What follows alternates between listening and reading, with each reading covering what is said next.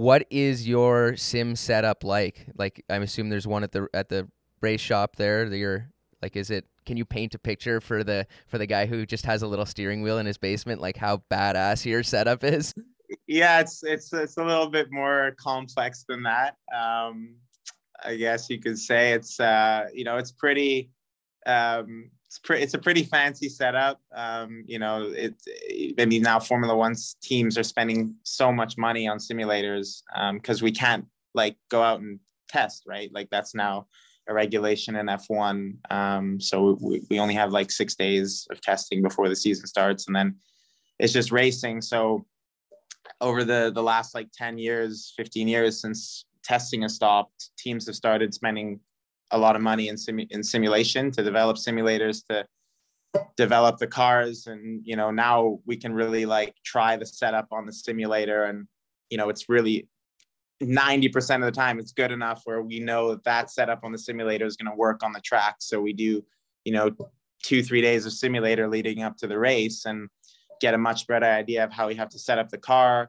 Also, like just, from a driving side of things, like just getting into a groove with the track. And now all the tracks are laser scanned to perfection. So really have an idea of, the bumps in the track and the layout and all those things, which is, it's crazy to think that we can do that, on simulators now. But yeah, it's pretty cool, the setup we have back at the factory. It's a simulator up on a motion platform. So we have the chassis up on a motion platform, and with roll and like longitudinal braking, there's motion.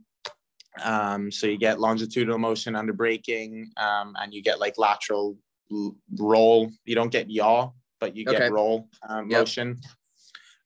So that gives us like kind of an idea, like feeling the car. But you don't feel everything, because that's the next step is yaw. Like that's a really important sensation when you're behind the wheel of a race car. And we don't get that. So there's some things you're limited by with the motion platform, which separates simulation from reality. But there's still like a lot of good things going on now in the simulators that, it's just come such a long way, and I'm sure it's only going to keep getting better. And we got a big screen in front of us, like 180 kind of degree wraparound thing, which is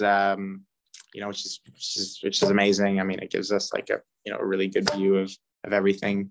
So yeah, I mean, it's pretty crazy where technology has come in the last 10 years, but it's still very different, driving a simulator and driving a race car. It's still, there's still a difference, like going 300 kilometers an hour between the walls in Monaco, doing it on the simulator, doing it in the real thing. There's still something in your brain that tells you it's a little different. No doubt. I guess you could still say that, Yeah. But yeah. Do you guys like, I'm sure you have sim sessions, like how on average, you don't have to give it away, how many hours a week do you spend on the sim? Yeah, no, I mean, I don't mind answering that. I often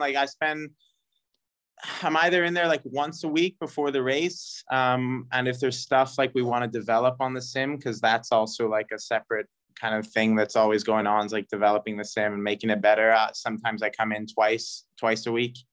So I was like, do a day of development to help out the guys. And, the tire model is always changing, and there's always like different motion settings and options that are, like being worked on and developed. So sometimes I go in for a day of that, and then generally like just like a day to kind of prepare pre-event on a Tuesday or Wednesday before flying out to the race. Yeah.